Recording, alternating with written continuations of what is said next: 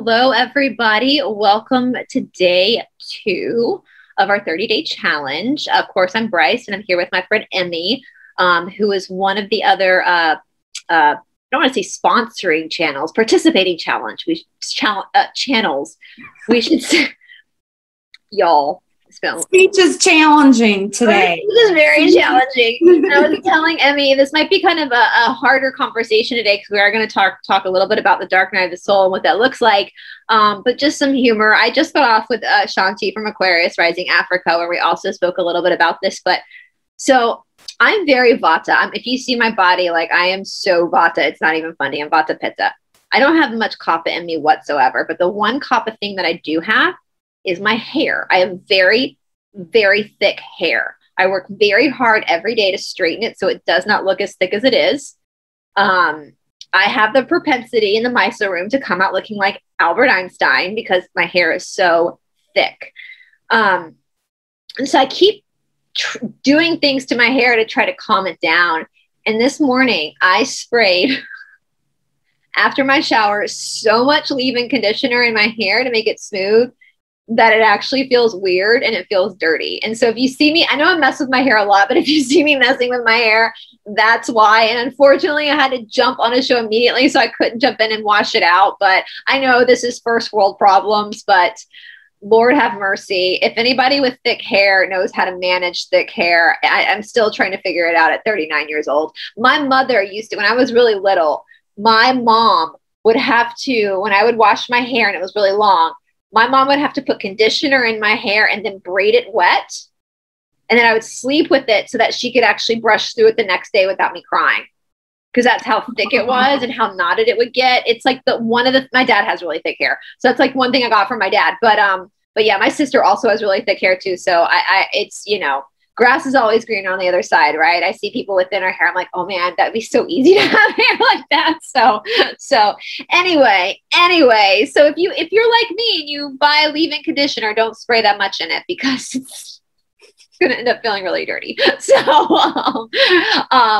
I can't relate. My hair is very, very fine. I'm glad that it has curl to it because otherwise I would look like I have no hair. Bless my niece's heart, my oldest niece, my mother has very thin hair, and my sister and I both got our dad's hair, thick hair. My niece has very thin hair, and she keeps trying to grow it out long, and it's just not gonna happen for her. So, but she's such a beautiful little girl anyway. She's got that her dad's family's Italian, so she's like the one kid in our family that has like the dark hair or the darker skin, but she's got these big blue eyes. So she's beautiful. God knew what he was doing when he created her, but her hair, she's 8, so whatever, but bless her heart, that hair. So anyway, it is day 2 of our challenge today, as I just said, and Emmy has been on this road for a while now. And so I said this yesterday in the video that I put out. When it comes to using exercise as a modality for healing, you never want to compare somebody's chapter 10 to your chapter 1. And I really want people to understand that this is not a sporting competition. Of course, for me, I've been doing this for 16 years. So there's going to be a level of tolerance and a level of endurance and strength that I'm going to have in my practice at this point that this person starting now is not going to have. That's just science. That's just the way it is. But the way I see it is that, especially in the spiritual world, is that my duty now as somebody who has been doing this for almost 2 decades is to be of service. Is to be that voice that's going to talk people off the ledge. That's what my teachers have done for me. And then one day in the future, for those watching that are starting now, you're going to be that person that's helping somebody else, talk them off the ledge when they're having these moments, these come to Jesus moments, these dark night of the soul moments. It's so much. And so Emmy's a little bit ahead of everyone. And so she's hitting some obstacles now that aren't fun. Are they? They're not fun, but it's necessary. It's the initiate's path. And I actually had a long conversation this morning with Todd about the initiate's path. And when you take on something like this, you are asking for lessons, and you're asking to change. And I think we have this romanticized view of what change looks like a Hollywood view of it, but it's messy and it's hard. And sometimes it's the universe saying, how bad do you really want this? And the person that perseveres and keeps pushing forward, even if that pushing forward is them on the floor, literally crawling to their yoga mat, is the person that will eventually break through to the other side. And I wanted to kind of talk about that because I don't want you guys, when you hit these boulders, because sometimes they feel like boulders when you hit them, like they're immovable boulders. I don't want you to quit. And I love that people in our group are talking about, I can only do 10 minutes a day. Great. Perfect. 10 minutes more than you did a week ago. No practice is in vain. Even the practices, even the workouts, even the stuff that feels like shit and it feels heavy, it's going into your bank of transformation. Right? This is beautiful. So many of the things that you say go around in the circles of my recovery groups. Like what you just said, like, you have to give it away to keep it. If you don't give it away, it stagnates within you, and then you're going to lose what you've been given. So it's like, it's just such a beautiful flow.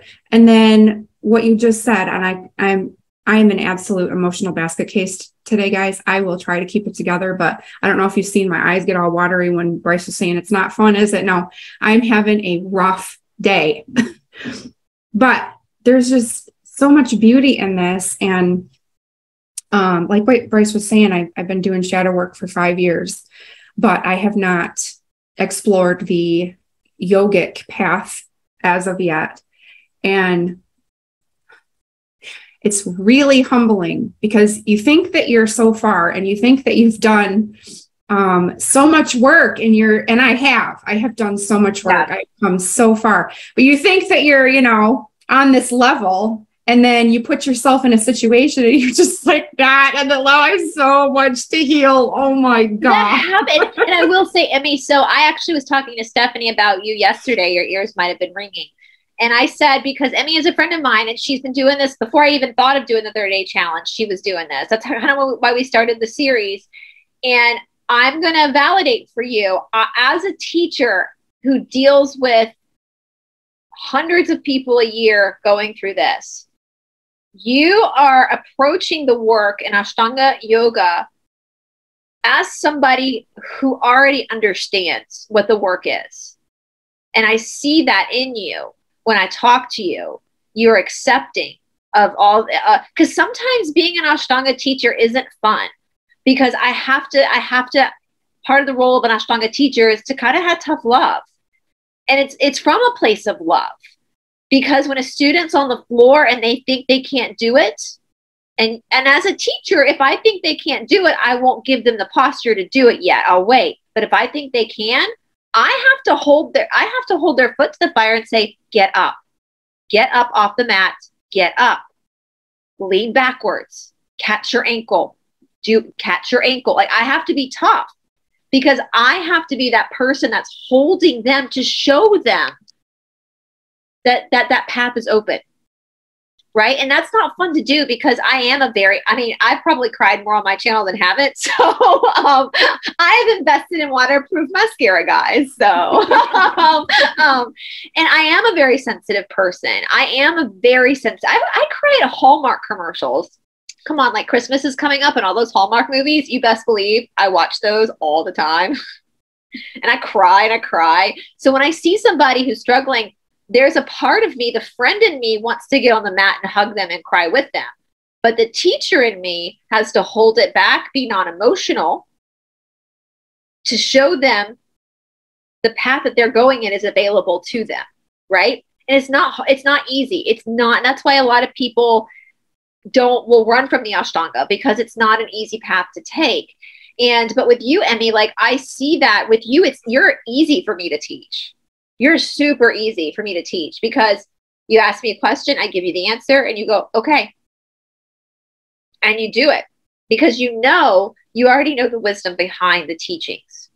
And that's what we're leaning on and it's hard. It's really hard. Like Shanti and I were talking about this morning, and I kind of spoke about this yesterday, the video with the anaerobic versus the aerobic, and how we've been so programmed, especially in the Western world, to how to look at exercise. And for a lot of people, I've been there where I've used exercise as a way to bully myself, right? I've been in that position where I've done too much because I'm trying to bully myself. Right. And so that has to be course corrected. And sometimes we feel so fragile as humans that when we get one little pain or one little sore muscle, we run from the activity, when in reality, that's what's supposed to happen. That's what's supposed to happen. It's like those mental modifications that they talk about in the Yoga Sutras. It's like ego tries to steer you away from pain and toward pleasure, but it's a computer program. So something that may seem painful, but will give you positive results in the long run is typically avoided. You know, you start doing this. Oh, this hurts. My body hurts. I've been in pain for 6 fucking weeks, but I do it and I keep doing it because I'm seeing the results. I'm seeing the stuff coming up and breaking loose and coming out. I have this bathroom scale, and I know that I told you this before, but I'm just so amazed by this. I've been doing Ashtanga for 6 weeks. My bathroom scale is one of those kind that gives you other data, like percent body fat and percent water and pounds of muscle, pounds of bone, that kind of stuff. I don't know if it's accurate or not, but it is consistent. It has said the same thing for the last 2 or 3 years, however I've had the scale. I've had like between 116 and 117 pounds of muscle and 6.2 pounds of bone. For 3 years, it said that. In 6 weeks, I've went up to 121 pounds of muscle and 6.6 pounds of bone. So I'm gaining muscle and I'm gaining bone, and all this stuff is coming out, and my postures are nowhere near perfect, but I keep doing it. Yeah. I keep doing it. I have certain days of the week that I have committed, and I just keep showing up. It's like what I was told in my recovery programs. Bring your body, your mind will follow. Just show up. Just show up to your quiet time in the morning. Show up to the meetings. Show up to making phone calls. Just show up. Yeah. And it'll happen. I love you shared that. Go ahead. Sorry. No, I was done. Go ahead. Well, I was going to talk about that's the anaerobic, isn't it? And I want to bring that back and kind of talk about this today because I've struggled with this. I've been very open. Shanti and I, a few months ago, did a video on body morphic disorder. And I'll put that down in the description box below. I won't go through everything I went through with body morphic disorder. And this is why there's a great saying, and I love it, is be kind to everyone. You don't know the battles they're facing. And I kind of spoke about this yesterday with Marnie Alton. We see Marnie Alton as someone who's a beautiful woman. She's very fit. But if you listen to her interviews, you see some of her struggles too. No one gets out of this world alive. We all have our crosses to bear. And I have definitely in my life very much struggled with body morphic disorder, where I've literally thought I was the ugliest girl in the room and literally hated my body. And I know where that comes from. I know exactly where that comes from. I talk about it in the body morphic disorder video. I won't get into it here. But actually in this signal group that we have going on, one of our friends asked this morning, hey, because I have for day 2, you have to write 5 things you like about yourself. And so they said, hey, why don't we all give something we like about ourselves? And it got me thinking for myself. And I realized that I'll be 40 in February. So I'm on the eve of turning 40. And I got kind of emotional myself because at this point in my life, I love my body. I'm at a point in my life through all my practices and really going up against that where I love putting on a bathing suit and going to the beach. And I wouldn't trade my body for the world at this point. But I had to go through all of that darkness and all that ugliness. And with the aerobic and the anaerobic, I brought this up. So with aerobic, if we look at what's happening scientific, science and spirituality are really one and the same. True science, not that science that we have, but the real science, right? And that's why back in our Atlantean times, our ancestors, the priests were often also the scientists. God is science. And so if we look at what's happening with these forms of exercise, I was born in 1983. So I was born into a world of jazzercise that was really big in the 80s. Low-fat diets were really big in the 80s and 90s. I remember going to my grandmother's house and she would have fat-free cookies. Now we know that's terrible for you, but that's the world that I was born into. And so even though I've never had a weight problem, I've had body image issues because of certain things that I was exposed to as a child. And in the 80s and 90s, we were kind of taught that we had to do all this cardio, run, do jazzercise, do all these kinds of things in order to perfect our body, in order to burn the calories, in order to have a bathing suit body. And so I think a lot of us, especially coming from the 80s and 90s, if you're 30s, 40s, 50s now, that idea is still ingrained in us. But now we know different, because we know that aerobics is actually going to put your body into fight or flight. And so the body's just scrambling for any energy it can. It will actually slow the metabolism down. It will make you more hungry. So you're taking in food because your body literally thinks you're going into war, like physical war. And what happens after war? Famine. And so your body's, that's how incredible your body is. It's preparing for the next step. But what we see psychologically with women, especially women, I know it happens to men too, but a lot with women, is they cling to the aerobics because they're trying to beat themselves up. And so it becomes this cycle of mental abuse where your body is swelling and inflamed from the intense cardio, because that's what the body's going to do because it thinks you're war, but you're beating yourself up because you see yourself as bloated and fat. You're getting hungrier and then you're denying that food because you don't want to gain weight, right? And so it becomes this repetitive cycle. Well, what we see with anaerobic, the opposite of this, is what the bar and the yoga is providing you with. And the anaerobic is basically, so what we do in Ashtanga yoga and what Marnie Alton teaches, the beginning of the practice of Ashtanga yoga, you're getting your heart rate up in the sun salutation. So that's the little peak of cardio. And we're doing just enough cardio to get the heart pumping, you get the blood flushing through the system, which is your prana. It's your life force. But then we pull it back and we have you hold positions. In bar, you're doing squats. And so that's going to bring your body into anaerobic. And so what is that? What do I mean by anaerobic? So that means that the body is now not using energy that's associated with the nervous system. So the nervous system can actually lean into the sensation versus being panicked into the sensation. And so it's able to drop into stored energy. Okay. So in aerobics, the body is trying to survive. So that's why you're getting hungrier. It's looking for these empty calories. And so it's not touching the cellulite. It's not touching that because it can't. It needs to hold the cellulite for when you're in famine after the war. Okay. I hope that makes sense. But the anaerobic, the nervous system can relax. And so it goes into the muscle development. And so instead of just grabbing for empty energy, empty calories, it's actually digging into held, stored energy. So the physicality of that would be the fat, the cellulite, which the energetic is stuck emotions coming with that. So the muscles carry information. So not only, so when you're in the squat, when you're in the yoga pose and the quads are on fire and the inner thigh is on fire, you bring your attention to that fire.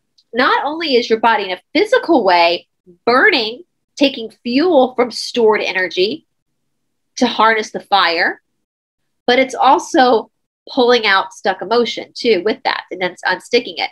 That's why bar and yoga are so effective.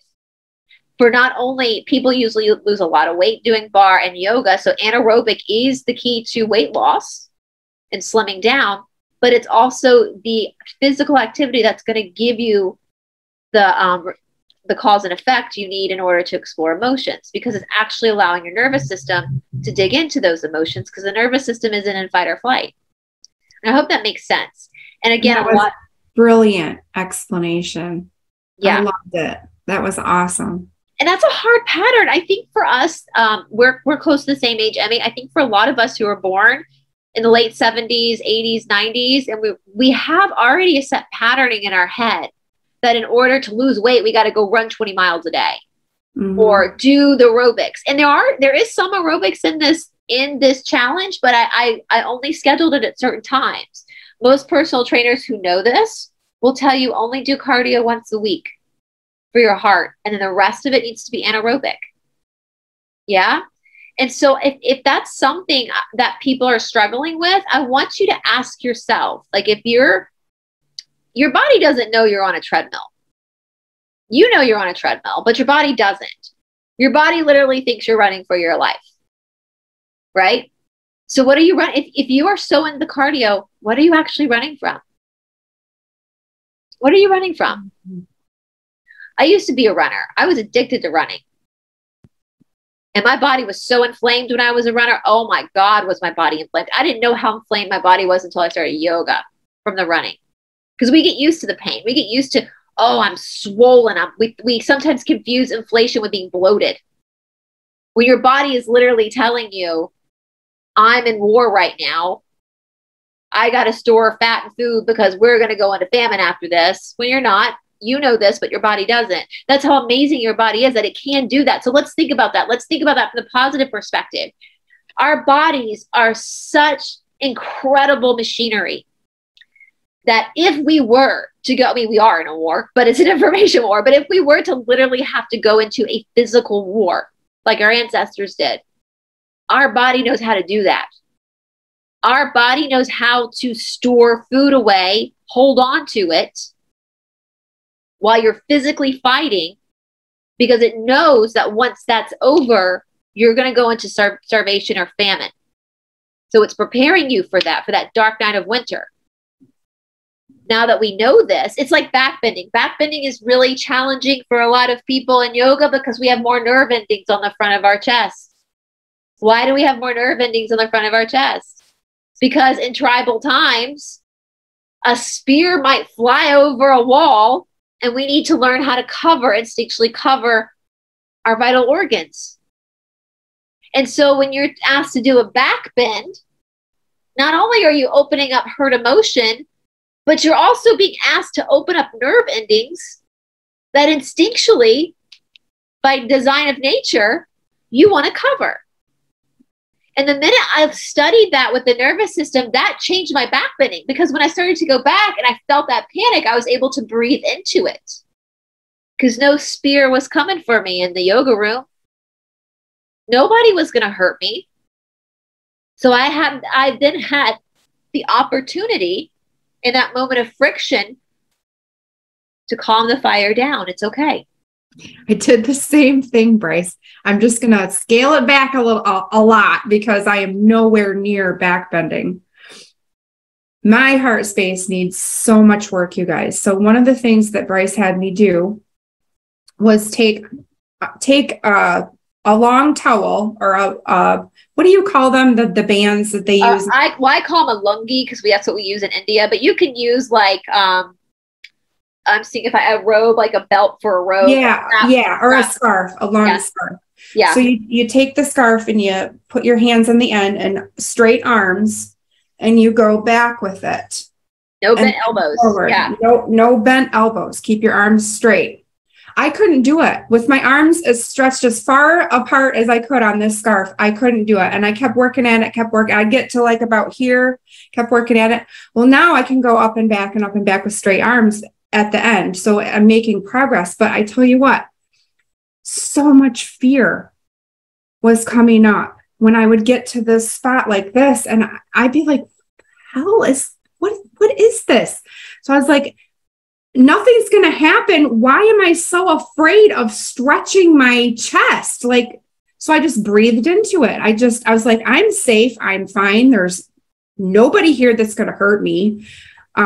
What is my deal? And as soon as I leaned into that fear and just was completely confident that I was safe and there was nothing that was going to happen to me, I was able to go back into the stretch. And now I can go back and forth, no problem. But there was a huge rock there, obstacle. It was Yeah. It was crazy. Nerves. And when you're able, that's part of the opportunity too you have. Like when you first start doing this exercise, using exercise as a modality for healing, when you hit the hard parts, you panic. Like that's everyone's first experience is to panic and run away. And the more and more and more you bring yourself to the level of discomfort needed, the more you can like calmly go into the discomfort. And so like Stephanie can't join us today because she can't get to it's a long story. She'll tell you on our next episode, but you know, she's been doing Mysore. And I always tell people, like, when you go into a Mysore room and you see someone who's been practicing for a really long time, like if you were to see me practice right now after 16 years, my practice is pretty clean and I get very focused. It doesn't mean that it's easy, but I've been doing it for so long that I'm able to now enter into hard parts of my practice with a calm mind, right? That's the power of this practice, is that the hesitation, the discomfort is there. It's still there in different ways. Of course, the body opens and changes, so it just comes in different forms the deeper you get. But I'm able to approach it in a very calm way because I've gone through I've gone through the panic. I punched a fucking teacher coming out of a back bend. Like, how much spastic can you get, you know, there, you know? And so I've been through that flailing on my mat like a fish out of water, flop shop, hot mess express, everything. I've been through it. And through that, I had to learn through my own experience that the obstacles are going to come. Whether I'm prepared or not, they're going to come. Same in life. The obstacles are going to come. The action is never going to change. The only thing that I have control of is my reaction to the action. And it's so much easier if I can come at an obstacle with being calm, with a calm mind, a focused mind, than coming to the obstacle frantic and like a flop shop and a shit show. And so you start to see that on your mat too. That's another area where the practice becomes an exercise for life. Because as you start to be able to work through these triggering postures, all of a sudden, when something in your real life happens that's hard, your perception of that action changes. And the way that you greet that action, you welcome it. As Shanti says, you just welcome it. You know, let's talk about some of the hardest things anybody can go through. A divorce, heartbreaking.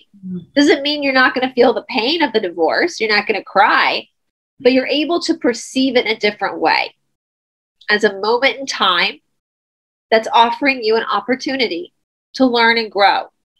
The pain is still going to be there because pain is real.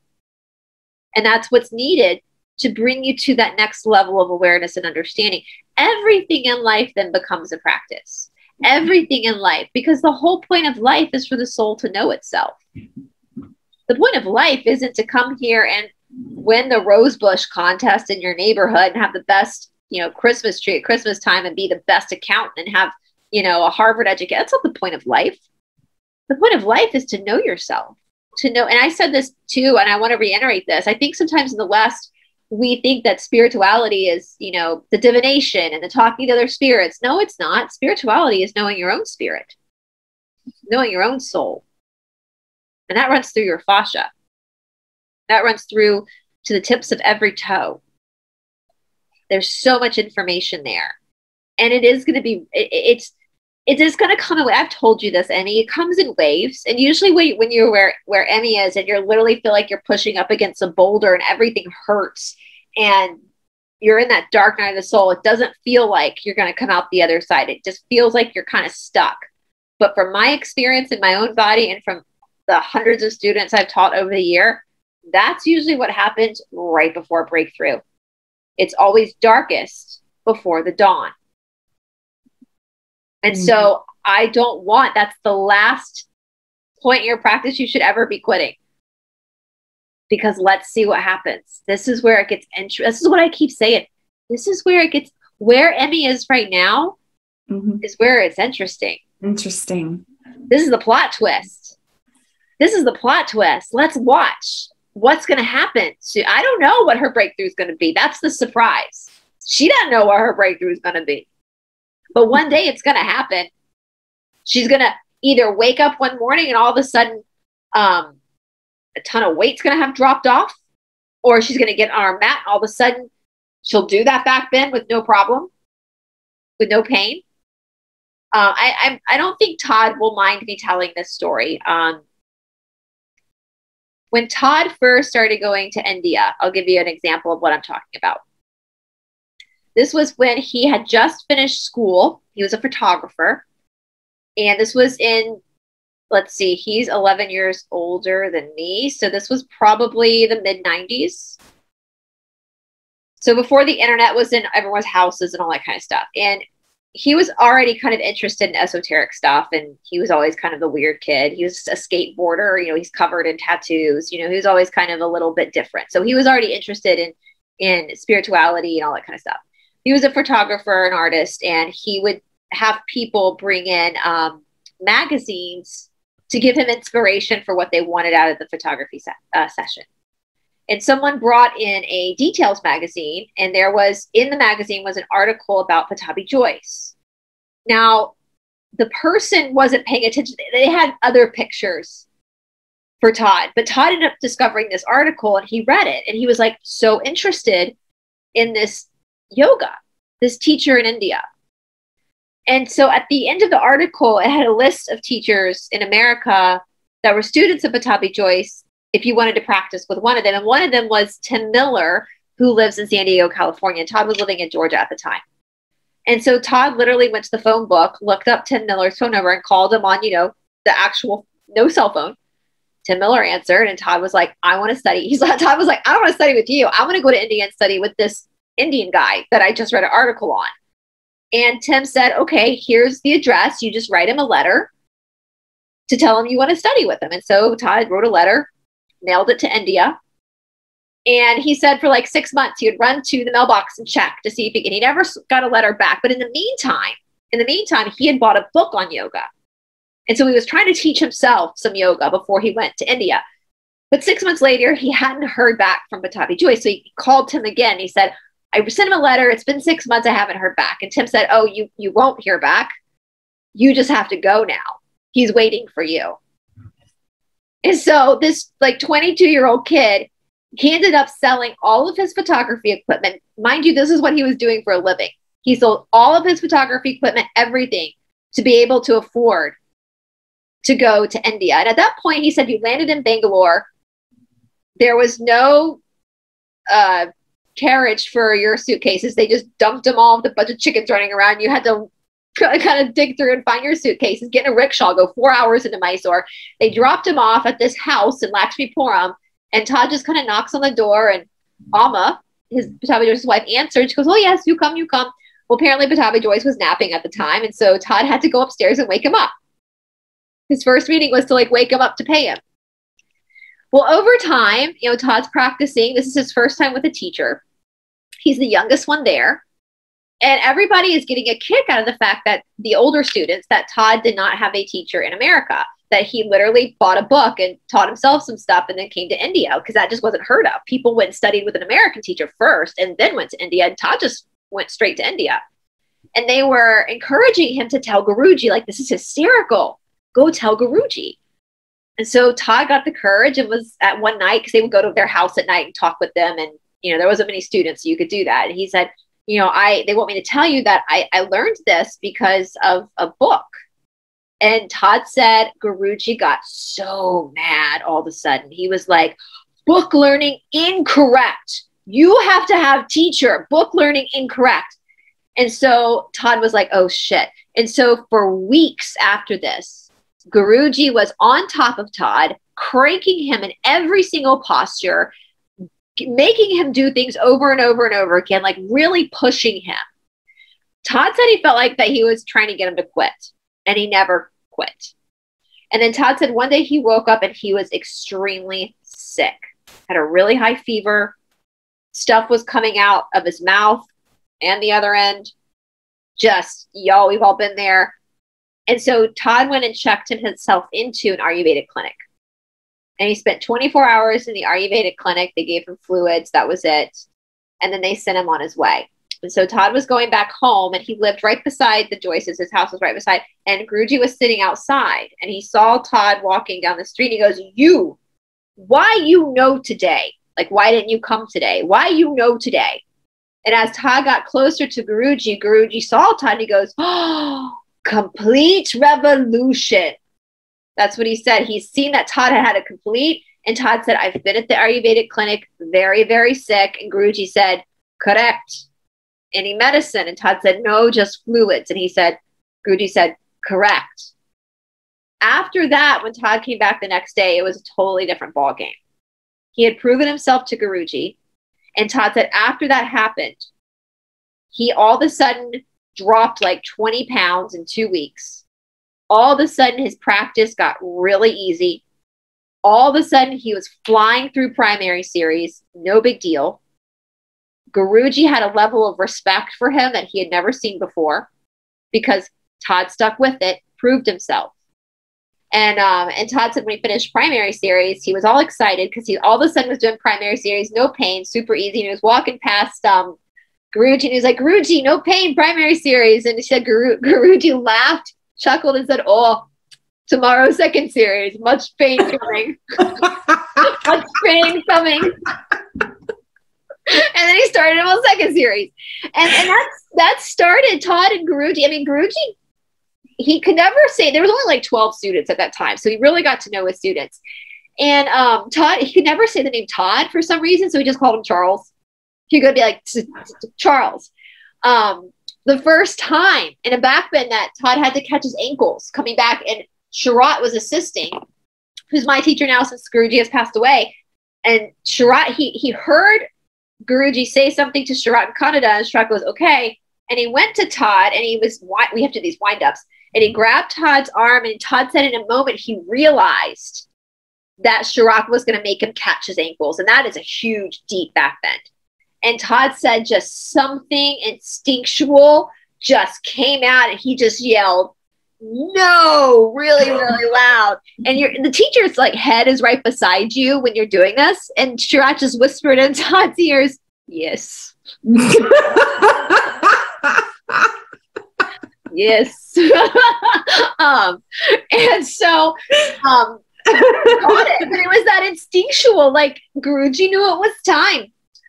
In between Todd's first and second trip, he came back for a few months, and then he was going to go back to India. And so he was practicing, and he went to a class, and he thought, I'll just go to this class. And he had never had an American teacher before, so he didn't know what to expect.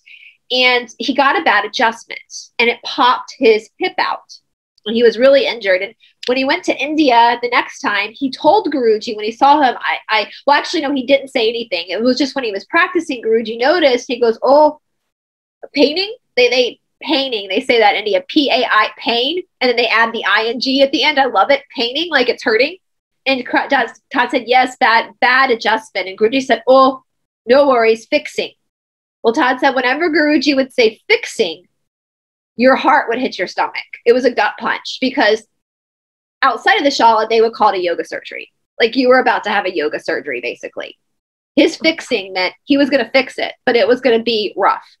And so Todd, Guruji knew instinctually which posture he had been injured in.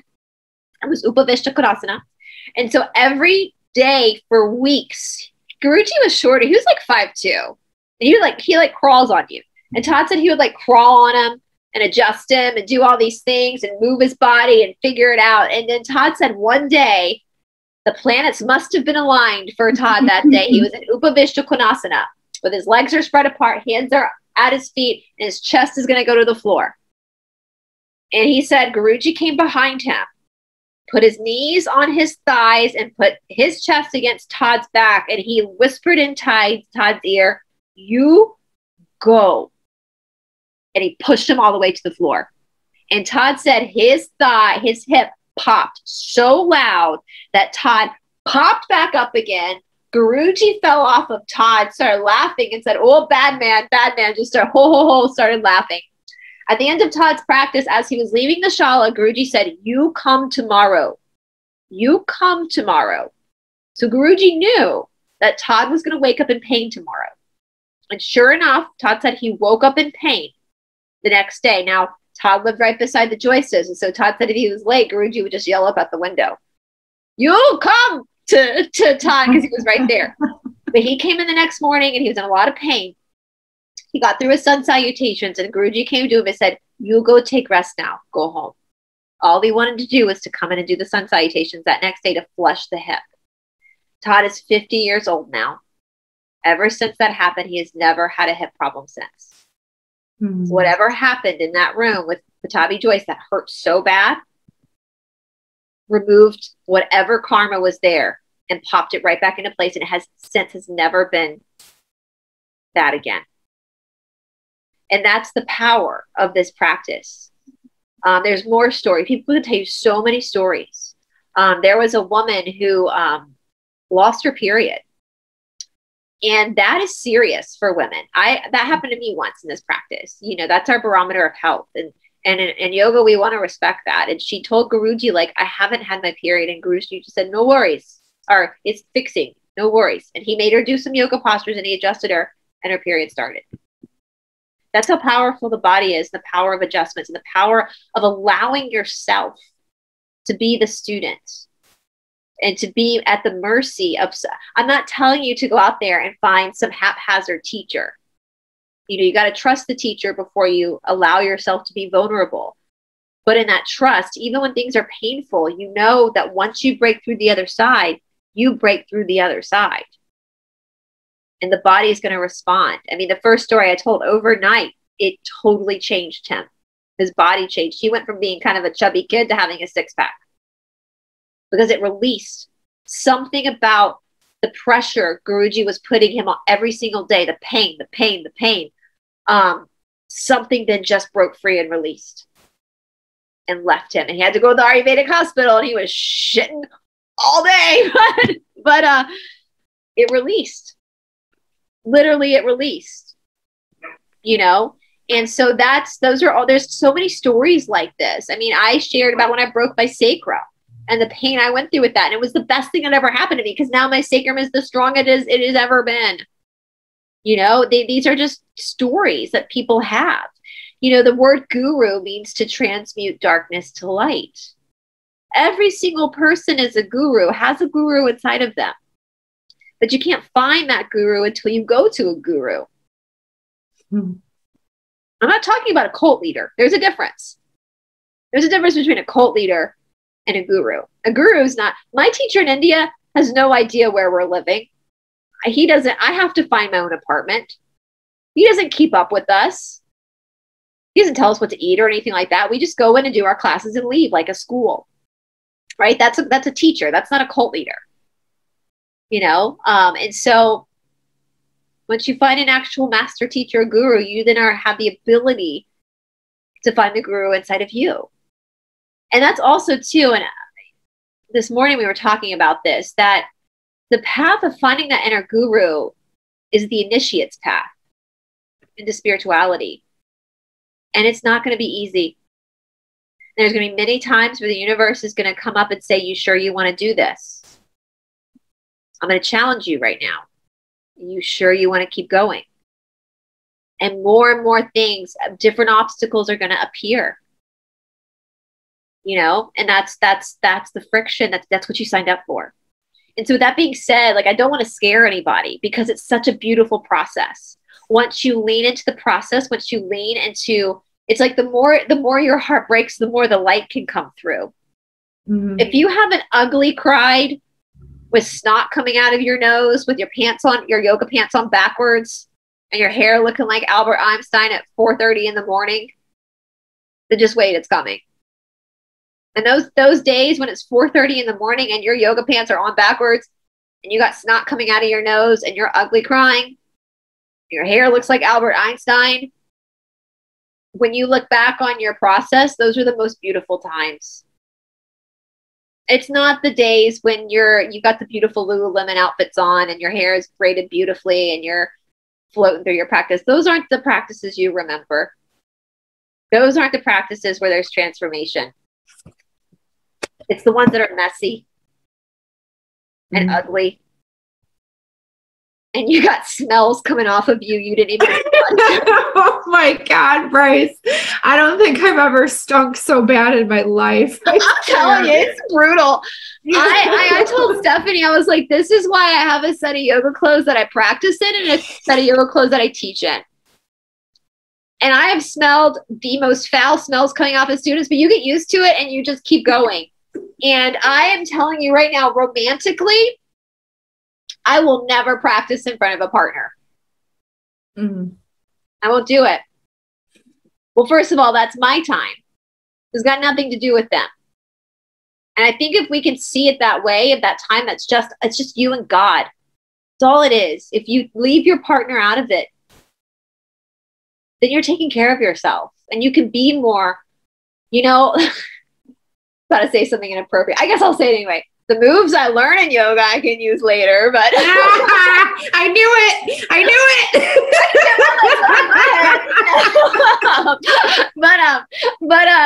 but there's a moment when I'm, if it's 4:00 in the morning, that kitchen's mine. You can't come in. That's my kitchen is my shala. My kitchen. I practice. It's not fancy. I practice in front of the refrigerator with the dog bowl right there. Like, that's where I practice. And that's my time. That is my time. And that's why I don't know if it was you, I was talking to this about, Emmy, or someone else about the yoga mat. I'm very particular. And a lot of people who have been practicing for a long time, my yoga mat is my yoga mat. I could have a ton of black mats. I know which one's mine. And it becomes even though we shouldn't be attached to it, it's got all my prana on it. It's like undergarments. Yeah. You don't share your underwear with people, You're not gonna share your yoga. And I never I know this sounds gross. I'm actually a very clean person. I shower twice a day, but my yoga mat, I only clean my yoga mat when I come back from India. Other than that, I let it get grimy because it's my grime. It's my grime. It's my prana. It's my grit that's on that mat. And my teacher too, because my teacher, and in India, like in Ashtanga, I know in some of the vinyasa flow world, they're like, don't step on each other's mats. No, you can walk on each other's mats. I walk on other, especially in India, the mats are so close together, you can't help but overlap your mat sometimes. But that's my sweat. I had a mat once that the back of it, I rubbed through my feet. There were holes in the back of it. And I got my second Manduka. And I thought about framing that mat, just putting it in a big old frame. Because that mat had been everywhere with me. That mat had been around the world with me. Those footprints were mine. That was like my treaded path. And that's something to be proud of. Like when you go through this dark night of the soul, when you go through this, when you allow yourself to be put in that pressure cooker and you come out the other side, be proud of yourself for what you did. It's not easy. If it were easy, everyone would do it. If it were easy, we wouldn't be in the world predicament we're in now because everyone would be doing it. It's not easy. It's not. I had this, my birthdays are really hard. I have a really hard time with my birthday. I'll have a moment of vulnerability here because I always thought that I would have children. And I've never had the opportunity to have children. And I'm going to be 40. And so now I know with the flip of the timeline, that's going to be a possibility. But in the matrix we're in now, it might not be a possibility for me. And the last birthday, I always seem to be in India over my birthday. I think it was like my 37th birthday. Or my 36th. One of my late 30s, I was coming up to my birthday in India. And I was having like that pity party of panic. Like I'm getting older.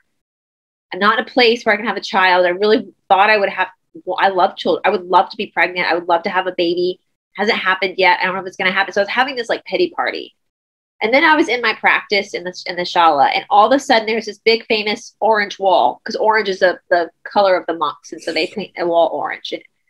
And I was in the shala and I turned and transitioned and I kind of saw the wall that I see every day. It's always there. And then something hit me really, really, really hard. Yeah, I don't have kids. I don't have the white picket fence and the carpooling and all that stuff that I always wanted. But look at where I am. I'm in the most sought after yoga shala in the world. I'm in 2,000 people apply within the first 5 minutes, and only like 300 to 500 get accepted. And I immediately got accepted. So this is the alternative, and this is amazing. And that's my baby, is to be able to now turn around and give this back to other people. You know, that's my baby. That's my contribution right now to humanity. It's not to produce another human, which I would love to do, but it's to bring this teaching, continue to bring this teaching to the West, because it is a powerful teaching. And to whom much is given, much is expected. Todd always told me, and this was true, that you never want to be the student that sits at the guru's feet. You always want to be the student at the back of the room that gets called to the guru's feet. And when I first got accepted into KPJYI, and I was going to take on Sharat, I knew who Sharat was, because in the yoga world, he's like the top celebrity, right? Because he's the main Param guru. I knew who he was. He didn't know who I was. I was just a new student that got accepted. And so many students go there and they grovel for attention from Sharat. You see their egos start, they want validation. And I had already done a lot of work on myself before I went to India with David Grieg, my original teacher. And so I made it a point that I was going to be very, very aware of that with myself. Like I wasn't going to try to like get Sharat's attention. I was just going to be me. I was just going to be a student and be me and see what happened. I wasn't going to lionize Sharat. And about the second month into my time being there, we have these cards that they you put at the base of your class card that you put at the base of your mat. Everybody has one. It has your whole schedule on it. And he was working with me. And I saw him bend down and like look at my card, examine my card for a minute. I thought, oh shit, does he think I'm in the wrong class? But he didn't say anything. He just looked at my card and he went on to the next student. Well, the next day I was sitting in the lobby waiting, because in India you have to be called in because there's so many people. You can't just go, you have to be called. So I was sitting in the lobby waiting, and I heard Sharat scream, Brice, you come. And I heard it again, Brice, you come. And my friend, my Russian friend, roommate, was sitting beside me, like hit my arm, and he was like, Sharat's talking to you. And I was like, oh, because BRICE is French, it's Brice, but in America we say Brice, but I didn't register that. And so I went in and he had a spot for me. And I realized at that point, he doesn't, if he doesn't consider, if you're just kind of there, and he'll call you like the fat Russian or the tight German. Like he won't learn your name. He only learns your name if he considers you his student. And so at that moment, I realized that he now considered me his student. And it was such a humble, because I had not tried. I just went there just to learn. And it was such a lesson for me, a humbling lesson, that the more we stay humble in this practice, the more the practice is going to open itself to you. And you always have to remember that no teacher is going to give you that validation. They're just there to give you the tutelage. So you find the validation. So you find that within you. Over the years, I've gotten closer to Sharat because of the Mysore Foundation. And I've been back multiple, obviously, he authorized me, and so I do have an established relationship with him as my teacher. I wouldn't ask him nutrition. I probably wouldn't go to him about marital advice or anything like that. Some people do, but just as my teacher, and to hear his perspective. But I also know he's coming from a different culture than I am. He makes fun of us in the West because we don't have arranged marriages. And so he's like, oh, my Western students come in, new partner every 4 years. And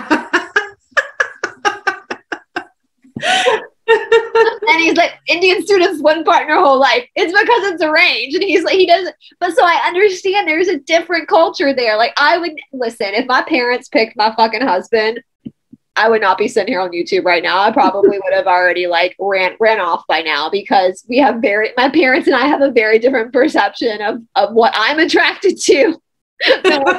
They would have picked for me, and I'm very stubborn. If I'm not attracted to you, there's no way you're getting any loving from me. Like that's just not gonna. That would have been a very dead marriage. So but I laugh at that because he's funny when and he can do a full-on American accent. So I laugh at it. He makes fun of us too. Like in India they do the head bobble, and my Indian friends have tried to teach me what different head bobbles mean, but to me, they all look the same. But when you're in India, you start to kind of do it because you're talking to and you just kind of start to bobble your head back when they're talking to you, and Sharat will bobble at you, so you kind of like bobble back. And this one day in conference, a kid from Miami, I say kid, he's like a 40-year-old, but a kid from Miami raised his hand and asked a question. And Sharat answered it, and Sharat goes, "Is that good enough?" And the kid bobbled his head, and Sharat goes, You will pull your neck out. He goes, us Indians have been doing that since we were born. You Americans never bobble your head. You were going to pull your neck out doing that. And tomorrow you're going to come in to do a sun salutation and you're going to be like this. Because so he has a sense of humor about that. You know, he has a sense of humor about the different cultures. And I see it too. Like, you know, I'm never going to go to him for marital advice because he's in an arranged, he loves his wife, but it's a very different culture. I want to be passionately in love with my husband. I don't want to be arranged to him.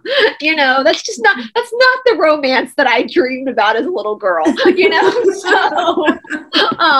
So, you know, it could be funny. It could be funny, you know, about, you know, he at one point, I'll say this too, in India, one of the biggest problems that as women, we face it as white women, I'll say that we face in India is being groped. So especially in South India, it's very conservative, more so than the South of the United States. And they can't even like hold hands or do PDA in public. And so it's all arranged marriages. So there's a lot of boundaries when it comes to that. So what they do, the guys watch a lot of PORN, right? Of course they do. And most of the that's the trigger word on YouTube, guys, so I'm spelling it. So a lot of PORN that they watch involves white people. And so they see us white women in our yoga pants early in the morning, and they think that that's what we do. And so they'll drive by on a scooter and I've been groped. And so what Sharat does, one time it got so bad that he actually provided us with sticks so we could whack as they drove by. And then he paid what they call bakshish, which is like bribery, for the cops to start monitoring that area in the morning to keep us safe. I was telling Stephanie this story though, that one time when I got grabbed in the boob, I was walking home from practice and I was like a hot mess. Like I was not looking like a PORN star. Let me just tell you that. Like I was looking like Albert Einstein. Like no casting director would have ever hired me in this moment. And my boobs were sweaty and I was gross and my mind was on my practice and I was walking back home and a scooter went by and someone grabbed my boob. And I remember I didn't even react. I was like, well, that sucks for them. My boob's really sweaty. Like I just remember like I got the last laugh there. Like you guys just grabbed a really sweaty boob. Like that's disgusting. Like I don't even want to grab my own boobs right now. They're so sweaty. So, you know, but I was just so unfazed by it. And that's it, you know, but Sharat will try to protect. At one point it got so bad that he made sure that every female student had a male student pick her up on a scooter or walk with her to the shala because he didn't want any of the females by themselves at that moment. So he's very considerate of the cultural stuff like that. Awesome. And all of that, I was telling Stephanie this, you know, all of these stories from India, when you embark on the spiritual practice, not only does the practice get hard, but your life starts to get a little bit crunchy too, a little bit staticky too, because stuff is coming up in you. And what's coming up is going to attract that outside of you to mirror it so that you can really work through it. It's not to punish you. It's not to put you in a place to turn you away from the practice. It's going, okay, these issues are coming up now. So let's work on them in your actual life, away from the practice. The practice is giving you the opportunity to observe. Now let's work on them in your life. And so I really want to express that. If stuff starts to get hard, that's why we have the support group on Signal. Emmy and I are available. Just say, I need help. I need a shoulder to cry on. I need someone to talk me off the ledge right now. You know, and that's what, because it's, and if it gets that way, then yay. In a really fucked up way, yay. Like, You did something right because something is presenting itself to you. I don't know if you want to speak more on that, Amy, about the life side of this as well. Yes, I would love to. So I'll go back a little bit and even include some of my Reiki attunements. When I would get, okay, and this applies because exercise changes your vibration, whether it's yoga, bar, any kind of energetic movement like that is going to change your vibration. So when I would do my Reiki classes, and I didn't notice this until after like my third class, I didn't make a connection. I noticed it, but I didn't make a connection as to what it was. But for like a week after I would get attuned to new Reiki energies, my husband would be a total dick. And I'm like, I could not figure it out. Well, I finally asked one of my teachers, and I was like, why does my husband turn into such an asshole after I get attuned to new Reiki energies? And they're like, oh, honey, because you're raising your vibration and his is not in harmony with yours. And it takes a few days to level it out. And I'm like, oh, it makes so much sense. This morning, I'm doing my yoga practice. I had some kind of emotional something break loose, and I'm just ugly crying on my mat while doing my poses, mind you. It so does not look anything like what you think it looks like. It just doesn't. Okay. So I'm continuing to do it, and I'm gently talking to myself, just keep going, Emmy. And I was arguing with myself in my head, just going back and forth. And I'm like, would you just stop challenging me and just do it? And so I just went as far as I could.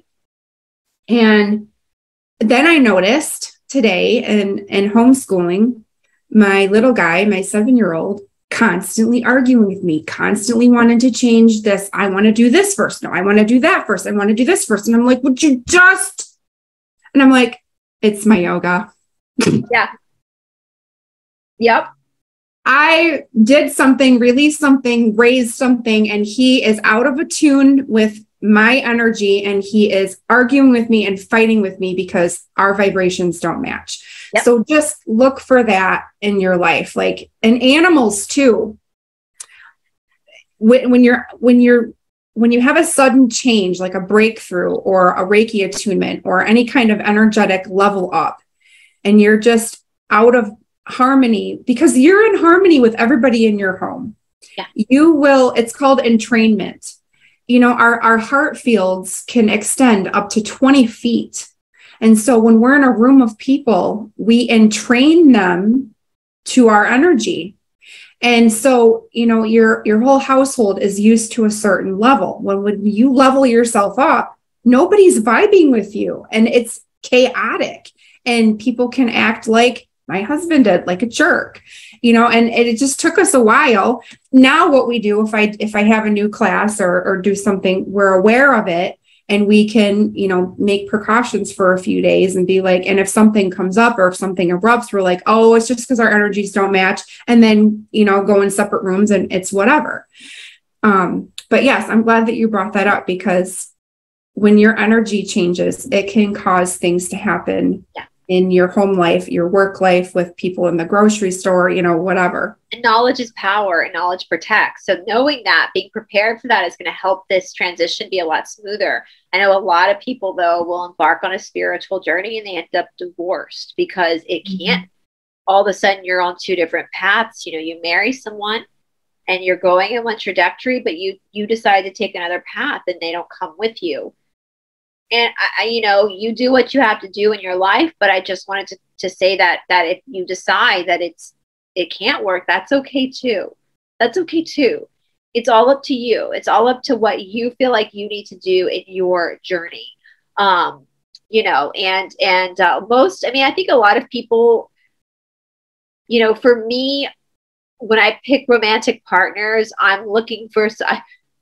I've always looked for spiritual people. That's why I always date poor guys. I'm always like looking for the ones who's going to sell everything and go to India. So, you know, but that's, some people want, you know, financial security. Some people want, but I always wanted spiritual security, you know, and that's okay. And that's fine, you know, but you just ride the wave as it comes. don't try to force the wave. And if my favorite thing, one of my favorite sayings is, when you don't know what to do, do nothing. Wait for the answer to come. The answer will come. But the friction is beautiful. Now, all right, you guys, let's talk about, because we've been on about an hour now. So I want to go ahead and talk about day 3, because the last 2 days, you guys have done the same exercises. And today we're doing, tomorrow you're doing Ashtanga for the first time. And so let me pull up the challenge here for you guys to see day 3. This will be posted on the community tab later. So Thursday, November 3rd, day 3. You have a choice. You can either do 20-minute beginner Ashtanga with Ashtanga nurse. I love this guy. He's a peer of mine, an authorized teacher. There's the link. Or you can do the Guide to Half Primary series with Ashtanga nurse. Here's the link. This is it takes about 60 minutes to get through the Half Primary series with him. Now, Emmy, you've been doing Half Primary series. I will also put in the description box me teaching Stephanie and Emmy Half Primary series that goes a little bit slower than his, because his is just him doing it very cleanly. Now, somebody new to this might see Half Primary series and think, oh, that's going to be really easy. You want to talk about the Half Primary series, Emmy? You guys, I am so out of shape. Like, I'm not out of shape. I've exercised almost my whole life. I exercised through all 7 of my pregnancies. You know, I've had a food addiction issue, so my weight has been up and down. But even when I was heavy, I've always exercised. I've not done Ashtanga. It is kicking my ass. I will be honest with you guys. I have such a hard time even getting through sun salutations and the foundational standing exercises. I am ready to quit before I even get to primary series. Okay. It is so difficult for me. And, you know, not everybody's going to have that issue. Like you were saying in other videos, Brice, sometimes people don't have their stuff come out until they're in second series or after, you know. That was me. My stuff didn't come out. Actually, I keep talking. I mean, I'm going to pull this up because the 20-minute Ashtanga beginners is the sun salutations and fundamental sequence. And so I wanted to bring that up because I don't want people to jump into the Half Primary thinking it's going to be easy and then get discouraged. Yeah. Because it's so hard. And I love Ashtanga nurse so much. Like he's such a calm presence and he really has the right. Yeah. His videos with the baby. Oh my gosh. So cute. I love them. So this is the 20-minute. Let me make sure I've got the volume off so we don't get copyright. Yeah. And I put him up. I could have very easily done this too, my own videos, but I really like this teacher, and so I wanted to support him. That's why I put him up instead of myself with this. Sorry, it's playing an ad, guys. We don't get to pick the ads, do we? I mean, they just put them on. So, and here we go. Here's another one. So the 20-minute Ashtanga morning flow for beginners, this is just going to be the sun salutations and the fundamental sequence, which is what starts off all the series. And so this is a great place to start for people who are super new to Ashtanga yoga. Like he's got the Ashtanga body. You see that long, lean body? That's because he's doing anaerobic stuff, right? So that's a typical Ashtanga body for men and women, very, very thin, very long, lean muscles. So he's doing the opening chant, and then he's going to be going through the sun salutations here. You see how in Ashtanga our downward dogs are closer together because what he's doing right now is warming up the serratus anterior muscle, which is going to be coming in the jump back, jump through series, which you're not going to do if you do the 20 minutes, but I'm just letting you know that's why it's a little bit different. Let's see here. Let's go here. Let's see. So he's going to be showing you, this is a very clean practice. As I said, this is why I did this with Emmy and Stephanie. So clean practices are what's expected of people like him and me, because we're teachers, right? We've been doing this for years. So don't expect your practice to look like this, to be able to jump back like that, right? That is what we are expected to do, not a beginner. Just step back. right? And I want you to, so when we do these demos, like this would be considered in the yoga world a demo, yeah? Is showing what the cleanliness looks like. So he's going to take you through the sun salutations, Surya Namaskar A and Surya Namaskar B. And then he's going to take you through the standing sequence, okay? I think. Yeah, here we go, standing sequence. So he's doing the standing sequence here. So this is just the foundations of the asana practice. So if you're new to yoga, I would suggest that you just do the 20 minutes. Okay? And that's what you work with for now, is just the 20 minutes. Yeah? That's it. And then as time goes on and your body opens up and you get stronger, then we start to work, and he's going to do the 3 closing postures, and then he's going to have you take rest, and that's it, right? Okay, here's the guided half primary series. So this is the half primary series where you actually get into the seated series. So he's going to take you through all the fundamentals. I love how he's doing this while as the sun's coming up, because that's what it's normally like. He's going to be taking you in through the seated series. And the seated series is where you have all the jump backs and all the jump throughs. And so if you're not used to doing that, it's a lot. It's a lot to be able to do the jump backs and jump throughs, especially if you're new, especially if you are not familiar with Ashtanga yoga. If you're used to Vinyasa flow ain't yoga. Let's remember that. Vinyasa flow is not yoga. It's yoga sized. It's a bastardization of the real yoga. Okay, this is the yoga that's coming from the Yoga Karanta. That's thousands and thousands of years old. Yeah. And so if you watch this jump back, jump through, this is what you're going to be doing a lot. It's a lot. So with that being said, tomorrow, if you get on the mat and you're thinking that the half primary series is going to be something that you can do and it becomes difficult, I don't want you to get discouraged. This takes a really long time. He's going to have you do the back bends too here. If you jump back, drop back, stand up, that's not something I expect any beginners to do. This takes years to be able to do this. And there is a sequencing. If you want to learn how to jump back, or do a drop back, stand up, you need a teacher to help you do this. Okay? You need a teacher to help you do this. This is one of the things you have to learn to do to get into second series. You see how he's walking his hands closer to his ankles? That's because eventually he's going to be catching his ankles. That's that story of with Todd I told you where he was like, no, and Sharad said yes. See, he's walking in. A beginner's not going to be doing this. This takes years to be able to do.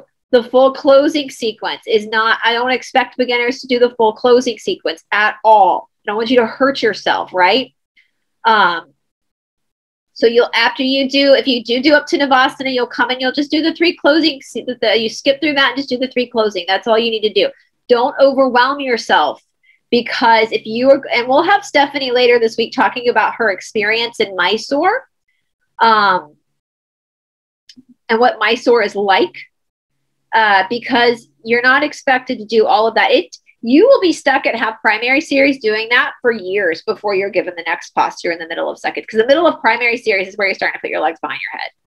So it takes a while, okay? So if the half primary series, let's go back to the challenge again. If the half primary series is too much for you, then you just do the 20 minutes, all right? And then you'll have your questions. And then Friday, you'll either do 20 minutes again with Ashtanga Nurse, or 30-minute bar with Marnie, alternate, or both. Or I give you the option to do both of them. Yeah? And then Friday, Saturday is your rest day. Okay? So don't overwhelm yourself. Anything you want to share with him about expect the unexpected with Ashtanga Yoga? Yeah, just be present. Just show up and be present. Try not to have any expectations. Try not to have any expectations. I know that we do have expectations, but just try to like set them aside, because it really does not look like what you think it's going to look like. And it was exciting for me the first few times that when I started the workout. The nitty gritty stuff doesn't really come until you do it. And this, I have so much respect for this path. Doing the same movements, putting your body in the same positions really brings stuff up. It really brings stuff up. So if you're fighting with yourself and you're having a hard time holding a position, just notice it. Just observe it. Just witness it. Don't try to change it. Don't try to tell yourself you're not doing it right, or you're never going to get this, or you're not capable, or you're not able, or don't do any of that. Try not to. When you do it, when you do that, just, okay, this is what I'm doing, and just observe it, like meditation. Interesting. That's how I reacted when I hit this hard asana. And Interesting. I tried to beat myself up. There are a couple of advanced postures in the first half of primary series, especially Janu Shirshasana C and Marichasana D. Those are advanced postures. It's the primary series because it's yoga chikitsa. It's physical therapy. That's why it's primary. Not because it's easy, but because it's physical therapy. The point of the first series is to get you to lose weight, to tone your body up, to get the physical gross body in shape. So when you go to second series, which is nerve therapy, you're physically prepared to take on the nerve therapy, which we call the batshit crazy series, because that's when people are really crying in the corner. So that's the only reason why this series comes first, guys. It's not because it's easier per se. The second series is harder, but in a different way. Yeah. So please, if the half primary is too much for you, you just do the 20 minutes. It's enough to do the 20 minutes. And don't beat yourself up. You just say, interesting. I get that all the time. The cynical side of me, kind of the bitch in me, we all have that side of us. When I get these men that come to my class, they're like, yeah,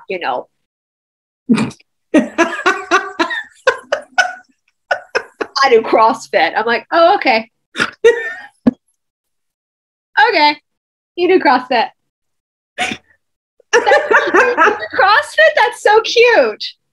Welcome to the real work. I had this guy that came to me all the time. And I was told from another student that he was coming to me because he had a crush on me, which I don't date my students. So I was like, well, tough shit for him. He's taking the wrong path. But I was so hard on him, I ended up becoming like his personal trainer. Like he was like, that girl's a ball buster. You want to get fit? And that's it. He was my student for years before he moved because he lost a shit ton of weight. All of a sudden, all he was doing was yoga. He wasn't doing any more of the gym stuff. So, whatever gets people in the room, gets them in the room, but once they're in the room, they're all yours. We have people all the time come to AYA to the beginner course because I used to run the beginner courses. And we would have husbands and wives come, and the husbands would be there with their wives because their wives thought this would be a fun date night experience. And after the 6 weeks was over, the wife would leave and the husband would stay. Because he was like, this shit's hard, and that's why in like real yoga, you see, and when you do Ashtanga, you see that this practice was created by men for men because there's a lot of upper body strength in it. It's very masculine. This practice is very masculine. And most Ashtanga teachers are men, straight men. I've always had male teachers. I do better with male teachers, actually. I do way better with male teachers. The female teachers are my friends. The male teachers are my teachers. And it will kick your ass. That's why Ashtanga is the most humbling thing you will ever do. As a teacher myself, I have to go back to India every 18 months now, which is different now with the whole lockdown situation, but just in general, because I have to continue practicing in order to be able to teach. So I have to continue having my ass handed to me in order to be able to hand your ass to you. That's how serious this is. How seriously they take it. And so if you want to, if your husband thinks he's a macho man, it's so funny. Guys crack me up. People are like, yeah, I do rowing. I'm like, darling, that's sweet. Like let me get my hands on you. I will make you cry. I will make you cry. So, oh, but can you pick your own? I mean, you saw what I mean. And I will admit, it is sexy to see a man with a clean yoga practice, to see a man like a Ashtanga nurse who is very, when you hear him talking, he's very calm. He's a great dad. You see the yoga in him, and that's sexy. That is sexy to see a man that has dedicated himself to that. You know, the world would be a better place if more men in the Western world did this. For sure.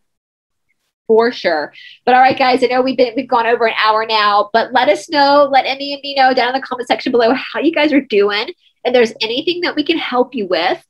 If you have any funny moments during, some people said their kids are doing it with them and their kids are athletes. It's so awesome. This thing, their son is like a soccer player, was like, this shit's hard.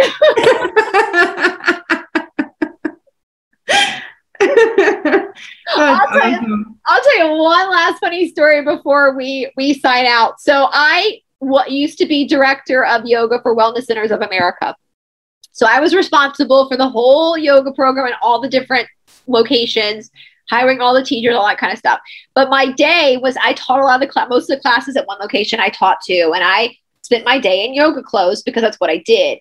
Not a bad job, right? And I had this one guy, because in this center, we had chiropractic, yoga, nutrition, massage therapy. It was like one big center. And I had my office near the front desk, and they would chit chat with the girls at the front desk. I loved working there. I'm still really good friends with all the people I worked with there. And this one guy would come for massage, and he would see me every day. He would come and he'd be like, I need to know how to get a body like yours. And I said, well, you do yoga. He was like, no, but how do you do that? I was like, you do yoga. You want a yoga body? You do yoga. No, but like, what can I do in the gym? Dude. Nothing. You do yoga. That's how you get that. You do yoga. So yes. So if more Western men actually did this practice, I think the world would be a way better place. But it would definitely take the male ego down, wouldn't it? Emmy? Yeah, it is so humbling, but so addicting. I love it. And I'm so grateful to be doing this at this time. I'm glad that I have been through what I've already been through and doing yoga now. If I would have tried this before, I highly doubt I would have stuck with it. It comes to you when it's supposed to come to you. David Green used to call it like Willy Wonka's golden ticket. Like if you find the Ashtanga practice, you found the golden ticket. But it's like ayahuasca. They say ayahuasca calls to you. The plant calls to you. It's been calling to me for years now. I was actually supposed to go to Dieta in Peru right before lockdown happened.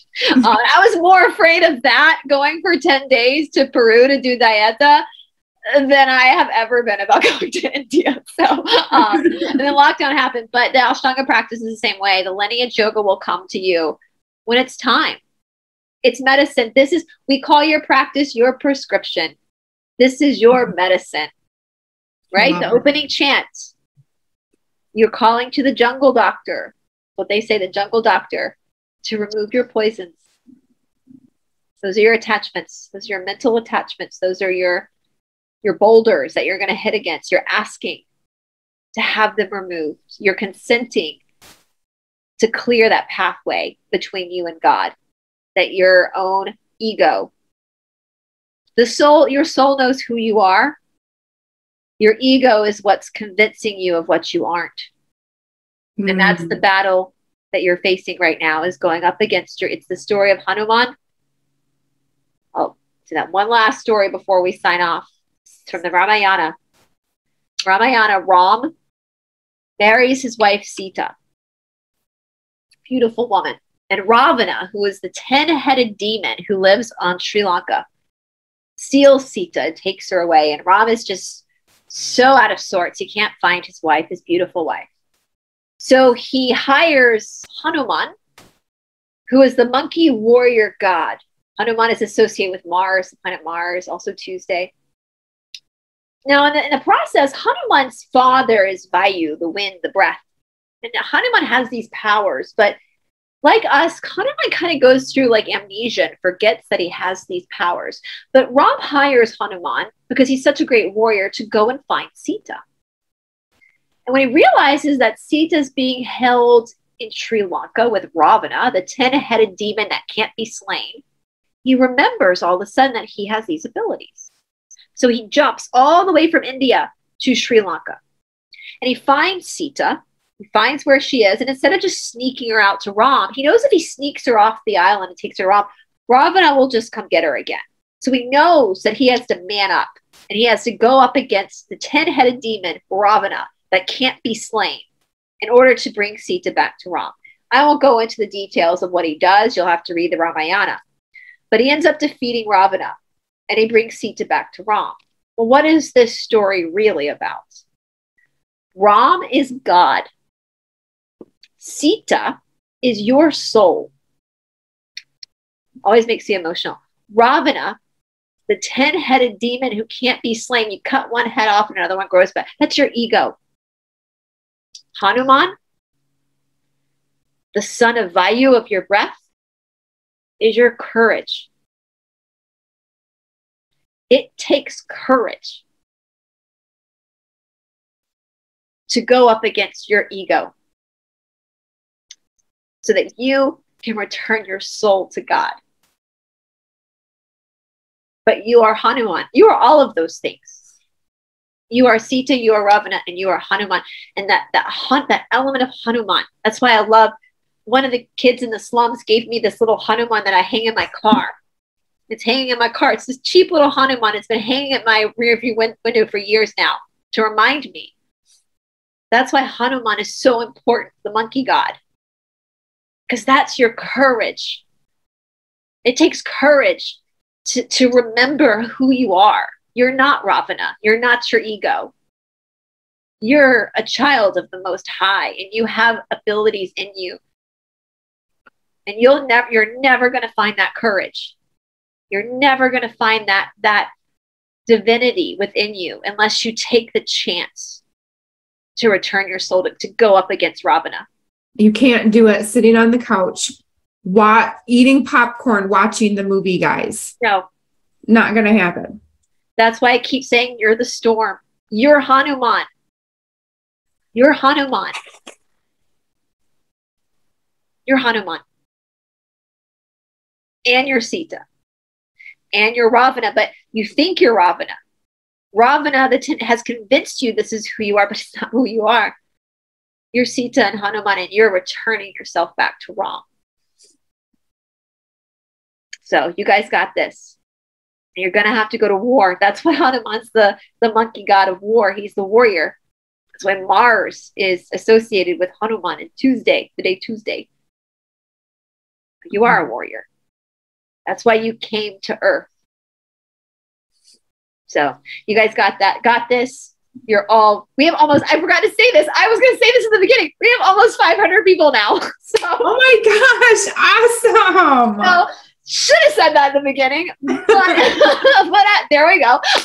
It's never too late to start. So please keep sending me those emails, guys. It's just a template. You can shift the days. It's no big deal. Send me the email. I created this for you guys. You take it and run with it. It's yours. So you guys are doing great. To whom much is given, much is expected. So take what you've learned, pass it on to somebody else, and keep moving forward, guys. Right? We didn't come this far to only come this far. Amen. All right, guys, we love you, and we'll talk to you soon. Bye, everybody. Bye.